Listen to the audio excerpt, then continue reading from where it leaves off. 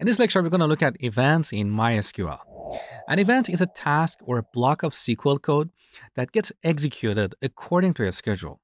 It can get executed once or on a regular basis, like every day at 10 a.m. or once a month, and so on.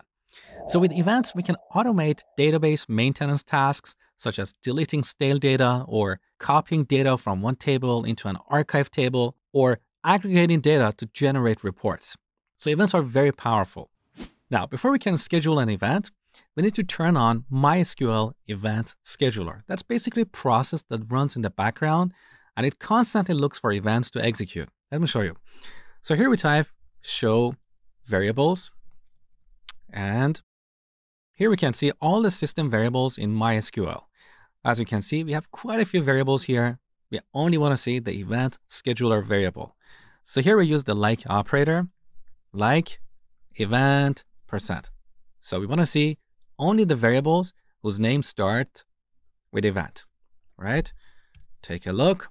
Here we have event scheduler, which is set to on by default. At your organization, this might be turned off to save system resources. If that's the case, you can turn it on using the set statement. So we type set global event scheduler. We set this to on. Or if you don't want to use events, you can turn this off to save system resources. So you're not going to have that background process that is constantly checking for events to execute. Okay? Now let me show you how to create an event. First, we need to change the default delimiter. Then we use the create event statement. We give our event a name like yearly, delete, stale, audit, rows. So it's a good practice to start our event's name with this interval, like hourly, daily, monthly, or once if this event is going to get triggered only once.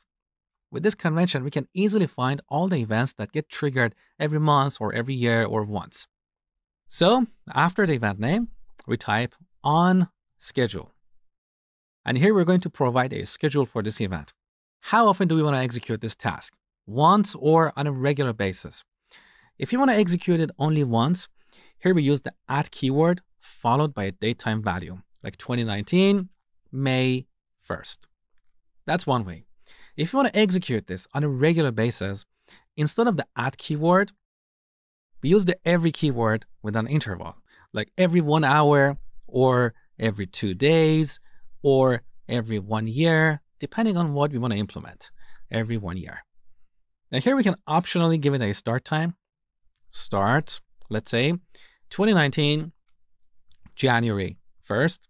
We can also optionally specify an end time. So ends, let's say 2029, January 1st. So both these parts are optional, okay? Then we type do followed by begin and end. And obviously here we need to type our new delimiter and then change the default delimiter back to a semicolon. Now in the body of this event, we can write code like this. Delete from payments _ audit, where action _ date is less than, we get the current date time and then subtract 1 year from it. So interval 1 year. Earlier you learned about the date add and date sub functions. This expression that we have here is exactly equivalent to using the date add or date sub functions. For example, here we could call date add, pass the current date time, and then interval 1 year. Well, here we should pass a negative value to go back 1 year, or we could use the date sub function and pass a positive value here, like this. We can also calculate the date like this. That's easier, right? So with this event, we're going to delete all the audit records that are older than 1 year, okay? Let's go ahead and create this event. Beautiful.